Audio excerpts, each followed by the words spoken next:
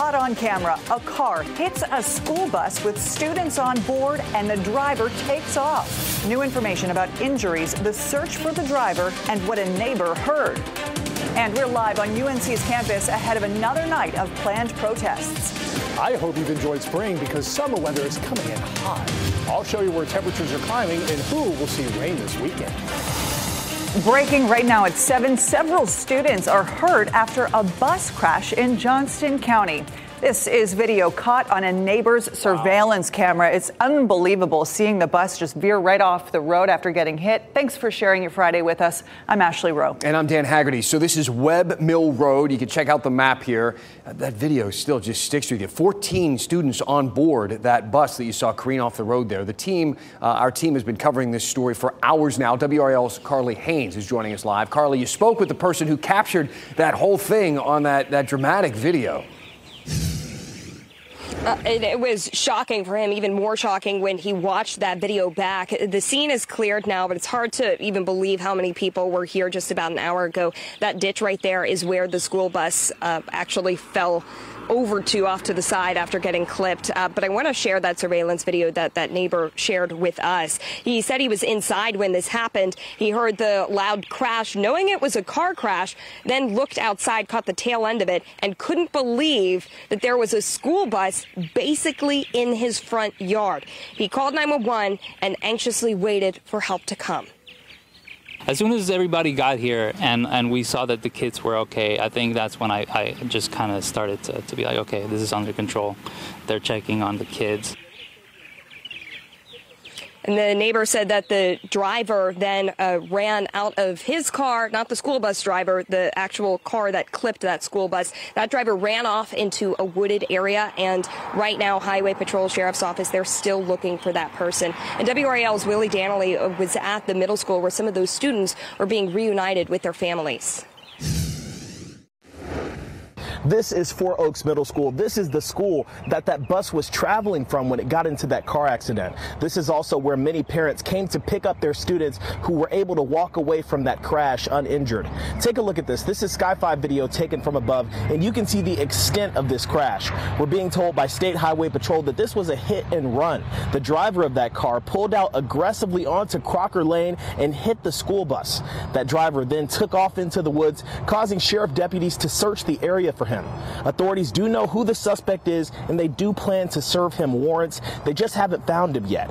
We do know that there were 14 students on that bus, and 8 of them were taken to the hospital to be treated for their injuries. We're working now to find out what the extent of those injuries are. We're going to keep you updated with anything that we know. Back to you. All right, Willie, thank you so much. Let's hope everybody is okay. So no rain in store for your Friday night, but the same can't be said for your weekend. Showers are expected to start overnight and continue into tomorrow. Meteorologist Mike Mays is in the WRAL Severe Weather Center. Mike, time it all out for us. Just a few isolated showers this evening and overnight. A greater chance tomorrow. The live dual Doppler 5000 radar showing some rain in our western viewing area. Parts of Chatham County, Alamance County, we've been following these all afternoon. For Raleigh and points eastward, nothing going on. Most of the activity that we see this evening should hang off to the west. So watching for your weekend storms.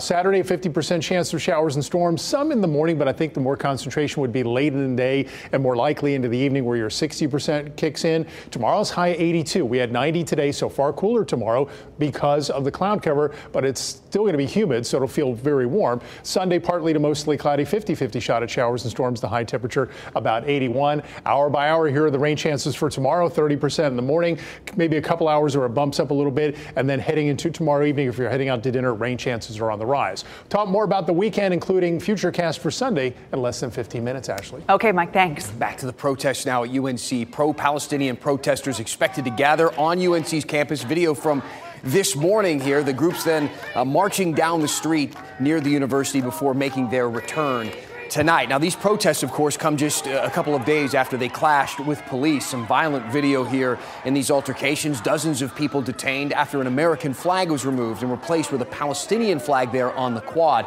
Now those protesters are back. WRAL's Aaron Thomas live for us at Chapel Hill along what has kind of become this icon of this protest, which are these fences behind you. Yeah, that's correct, Dan. So, of course, this has been the epicenter of where many of these protests have taken place. You can see these fences are still in place. Setting the scene for you right now is definitely much calmer than what we've seen over the past few days. We're actually seeing a lot more graduating seniors take their senior photos than we are demonstrators. If we can point the camera over here, we can actually see roughly a dozen demonstrators or more that are now starting to show up for these planned demonstrations. Of course, there are those continued calls for UNC to divest from any companies with any ties to Israel, and then they're also calling for this building next door, the campus Y, to reopen. But in an email obtained by WRAL, the university sent out notification to the student body that this building, Campus Y, also known as a social justice hub, does plan to reopen this upcoming Monday. As I look around campus, this quad area, I am also seeing at least 3 police cars, UNC police cars, and I also am seeing some officers that are surrounding the quad. So, of course, you can now see the demonstrators that are slowly starting to trickle in. And, of course, we will continue to monitor this situation as it develops. Back to you. All right. Aaron Thomas will continue to check in with you live at Chapel Hill. Thank you, Aaron. Statewide flags are at half staff to honor 4 officers killed in Monday's shooting in Charlotte. Today, a procession recognized the life and work of Officer Sam Pelocci. Pelocci's body was carried from the medical examiner's office to a funeral home in Charlotte. We are still awaiting details on his funeral service. Officer Pelocci's procession comes just hours after thousands of people joined together to celebrate the life of Charlotte-Mecklenburg police officer Joshua Iyer. He was also killed in that shooting. WRAL's Matt Tallhelm tells us Iyer was remembered as a selfless hero. I may not be able to get through this, but I want to try. It takes a wife's willpower. I know so many of you here today knew Joshua well. To share with a crowd of hundreds the intimacies of life and loss. It's cliche, but I know the reason our love is so special is because he is and always will be my very best friend. Ashley Iyer stood behind her husband's flag-draped casket, flanked by a family photo and another of the 31-year-old in the police uniform he last put on for duty Monday. Officer Iyer, you represent everything great about this badge I wear over my heart and this patch I wear on my sleeve. The 6-year veteran of the Charlotte-Mecklenburg Police Force is remembered as a selfless, humble hero. Officer Nicholas Ferreira worked by his side from their training days together in the academy. He gave his all until the very end, and we owe it to him and the others tragically killed to pick up where they left off. That legacy lives on in the 3-year-old son he leaves behind, a son distracted during this service by a smartphone from the loss he's too young to comprehend. We won't let you down, okay? I love you so much, sunshine. I'll see you soon.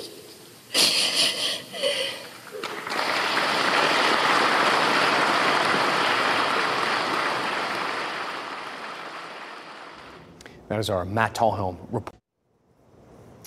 Breast cancer advocates are pushing state lawmakers to pass a bill that would make patients pay less for certain tests.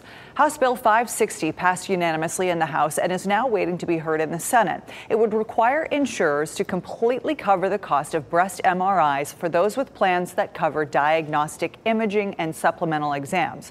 22 other states have already passed similar legislation.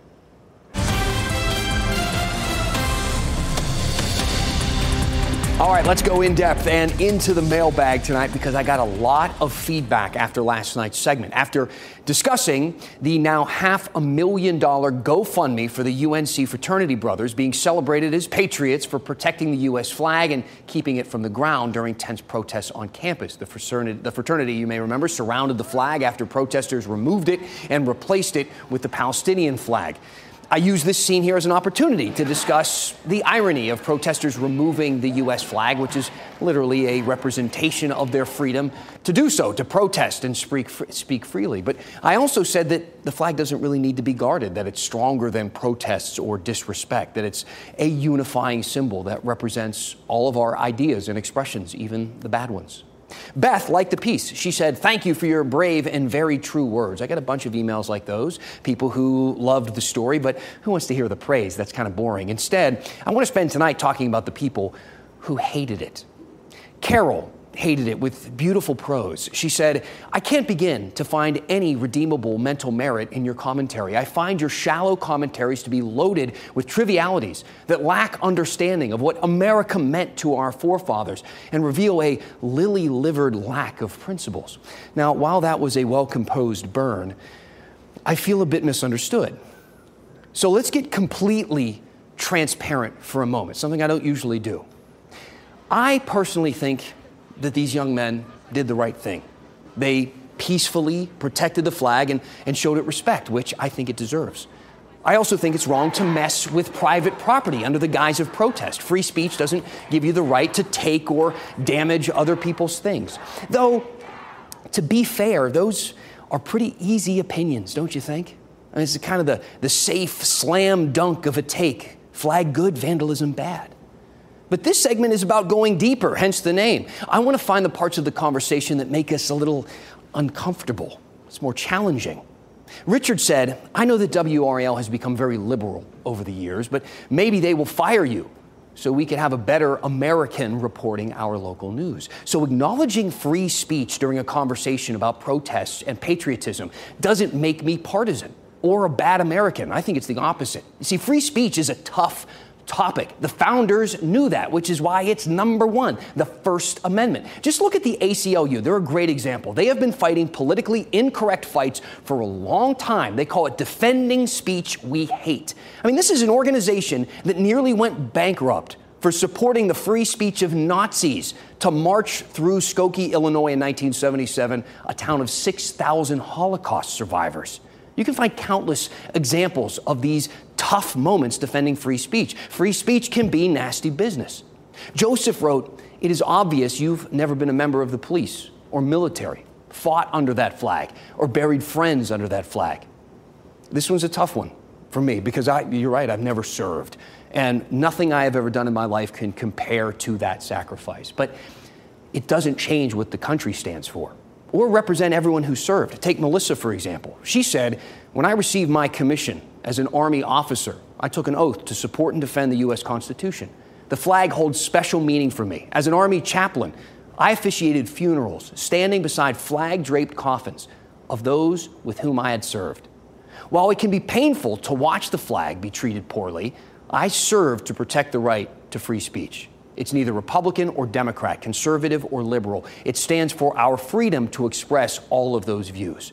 You see, you can find this deplorable. You can get angry about it. It can make you furious, maybe. But to call it un-American is wrong. Lastly, there is one more thing that I got from a few people. Kyle said, "You continuously called the men that held the flag off the ground frat boys. You should use the entire word fraternity. And that's pretty rich coming from someone who requires 10 pounds of hair gel a day." Kyle, this is a pomade, man. You're not going to get this kind of volume with a gel. Let me know what you think. You don't have to agree with me. You don't even have to like me. It doesn't matter. I will take you seriously, and I will listen. Email dan@WRAL.com. Tell me what's on your mind, and we'll go in depth. Oh, you're not lily-livered. You're not at all. And Mike, neither are you, especially when you're delivering news about inconvenient weather. Yes, and we've got a little bit of that going on out there right now. I don't have to worry about product, Dan. These days anymore. Okay, so let's talk about what's going on. Chatham County, we're seeing some showers. Pittsboro up toward Alamance County, over toward Siler City and Liberty. These are all drifting up toward the north. We only have about a 20% chance of rain as we head through the evening. Toward daybreak, the rain chances do increase. We have energy off to the west in the atmosphere that is making its way toward us. So the atmosphere will be more capable of producing some showers and storms with the heating of the day. Plus, far more cloud cover will be drifting in. Mostly cloudy tonight, partly to mostly cloudy tomorrow. Likewise on Sunday. And it won't be quite as hot. We had 90 today at RDU, 89 at Fayetteville. Now, we've had some prom kids come out in the WRAL Gardens.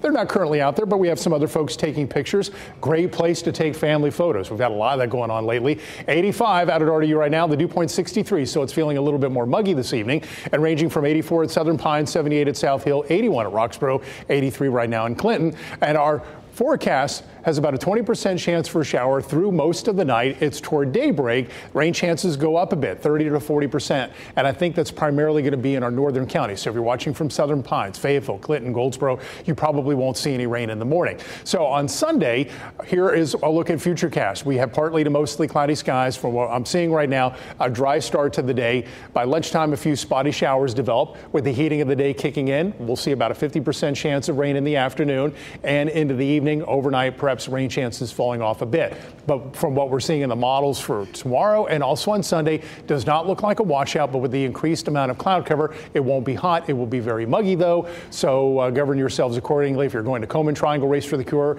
in the morning, come meet Lena and myself at the WRAL tent. And if you're running and walking, just stay well hydrated. It will be muggy. It'll be warm. You'll probably be doing a lot of sweating.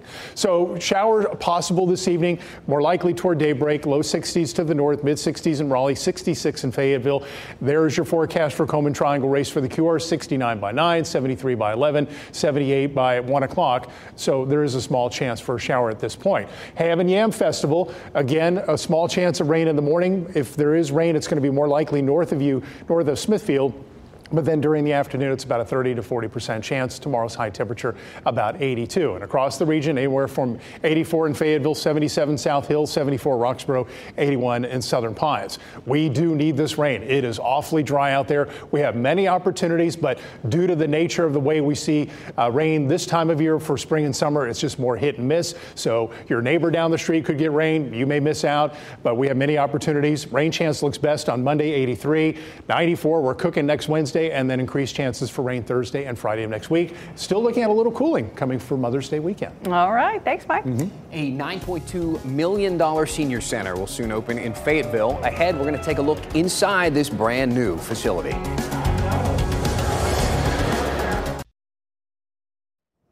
A large crowd sat in the heat today to get a glimpse of Fayetteville's newest senior center. With the snip of a few dozen pairs of scissors there, the new senior center east was opened just off of Murkinson Road near Fayetteville State University. The $9.2 million center has tons of amenities. It looks good inside. A warm water swimming pool, fitness and exercise rooms, pool tables, even a kitchen inside. It's designed for seniors 55 years and older. The city plans to give tours of the facility tomorrow. It will open tomorrow. What a great thing. That's amazing. Absolutely. So 4 p.m. Sunday, that is when the Carolina Hurricanes will take on the New York Rangers. Game 1, round 2 of the Stanley Cup playoffs. I kind of like that 4 p.m. time. Me too. Games 1 and 2 of the series are at Madison Square Garden. The Canes made it look easy in their games against the Islanders in round 1, but this series will be anything but. You've got great skill. You got a great power play. They'll make you pay if you make any kind of turnovers or any little plays that they're on top of, and so it can happen quick. So you got to make sure every single little play is done right, and obviously play our style, just kind of wearing them down and make them play defense.